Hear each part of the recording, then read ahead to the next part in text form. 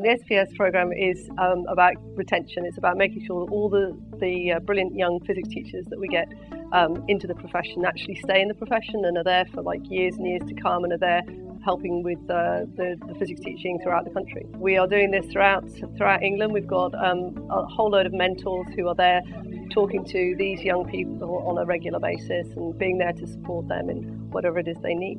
It's to see those physicists who are entering into teaching, and often they may be going into a school where they might be the only physics teacher, and that can be quite a lonely experience. So it's to give them someone, a friendly face, someone on the end of an email, someone on the end of a telephone that they can contact if they do have issues with teaching physics. When I feel I need some help with something, with either with a physics concept or with how to teach a physics concept to the groups that I need to teach it to, Trevor's always available by email.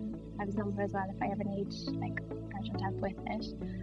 I find email best just because we can transfer resources and things. And as well, I know that I can check it in my own time and openly. The reason physicists are physicists is because we like to play with things. We're physicists because we like to find out how the world works. And I think kids like to find out how the world works, so we can tap into that. I think using toys and things in the world around them is just a great way to engage them. The mentoring scheme is open to physics trainees, physics people who've entered the profession in their first year and their second year of teaching.